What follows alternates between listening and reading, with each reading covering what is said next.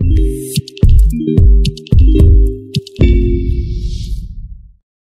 going to start by asking a question. What does the word neural mean to you? No? Brain. Yeah, exactly. And what does the word network mean to you? No idea. Computer. Computer, exactly. This relationship between computer science and biology is what will be explored today. The phrase neural networks has two meanings.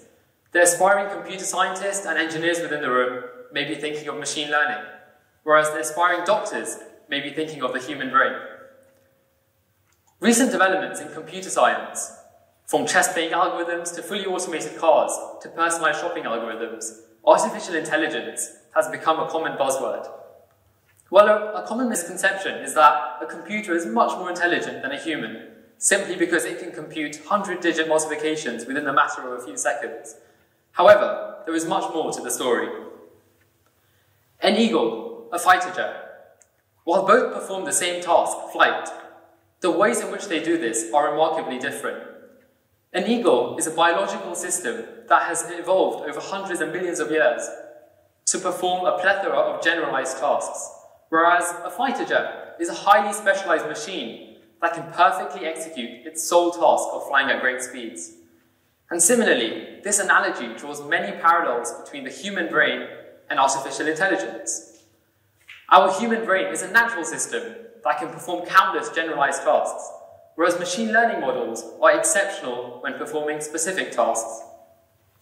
A truly artificially intelligent system is one that can discover patterns by itself through its ability of crunching copious amounts of data, mirroring human behavior. And Rosenblatt was actually a social psychologist in the 1950s. He was interested in a term called connectionism. Connectionism is a term where the human neurons and the computational neurons are linked in some way. Rosenblatt was a psychologist from Cornell University and had completed his PhD studying the human cognition in neurobiology. He was specifically interested in modeling the complex activities of the brain rather than the mind, and unlike other psychologists, that was his main focus. So what he was initially intrigued was, in the brain there are neurons. Well, individually, each of the neurons that make up the brain have no intelligence. However, together, when they assemble together, these neurons create a powerful and intricate organ, one that can creatively think, one that can feel emotions, and one that controls every heartbeat, every blink, and every breath that we take. Inside our brain, there are over 80 billion neurons, in which every neuron is connected to another 1,000 neurons. I'm sure you can imagine the complex meandering of these neurons within the human brain.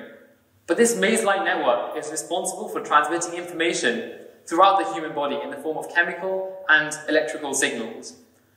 And these signals are the basic ingredient of every single artificial intelligent model out there.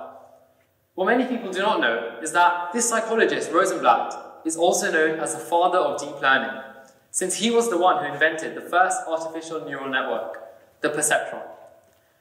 The perceptron was a single, basic artificial neural network, and its sole purpose was to take any input and classify it into one of two things: dog or cat, cancer or no cancer, and so on. There was tremendous power in this revolutionary technique because he had created the first algorithm that could learn by itself, mirroring human behavior. Rosenblatt, a student from Cornell University, had changed from an up-and-coming, rising psychologist to one of the most influential computer scientists of all time. To me, this emphasizes how innovation in one completely separate field can truly impact another field. For example, the Great Ormond Street Hospital successfully transferred a pit stop technique from the Ferrari Formula One team into their hospital, quite risky and unpredictable hospital procedure when transferring patients between the operating room and the intensive care unit. There is tremendous power in bringing together ideas from analogous industries, since over the course of hundreds of years, this is a source of radical innovation. And if we think about it, the human brain has evolved for millions and millions of years to become as powerful as it is today. Yet within the matter of less than 100 years, a computer has been able to achieve so much. Imagine what it can achieve in another 100 years. In 1959, Rosenblatt became the director of Cornell's Cognitive Systems Research, and here he was optimistic that groundbreaking innovation lay just ahead. I'm enthusiastic about the versatile, real-life applications of computer science and technology that make a difference to our society. Powerful, data-driven algorithms provide life-changing support systems to doctors and to patients by enhancing every single aspect of this industry. From drug discovery to forecasting breast cancer to robot-assisted surgeries, technology is the spark that is changing the future of healthcare. Within a medical environment, the use of these robots is really useful. With incredibly high precision, they do not have shaky or tired hands, and they can perform minimally invasive soft tissue surgeries without making large incisions. This means that they reduce the recovery time and the potential for infections.